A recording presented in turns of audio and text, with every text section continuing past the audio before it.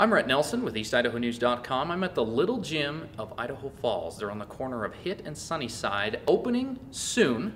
This is a place where little kids can come and attend classes to learn different developmental skills. It's for children ages 4 months to 12 years old. I got a sneak peek of what the classes might look like ahead of their opening date.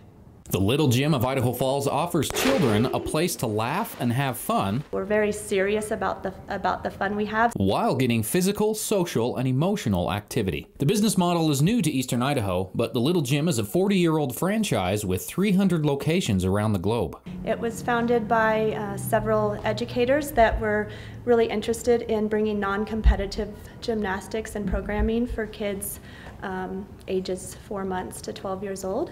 As with any gym, the Little Gym is membership-based. For an annual membership fee, parents can get discounts on classes for their kids that provide cognitive and developmental training. The kids will be in an appropriate class with their peers where they can learn our 3D philosophy of learning. Each class includes a lesson plan and a new theme every week, backed by years of developmental research. I think you just see kids become, the biggest one is more confident in themselves.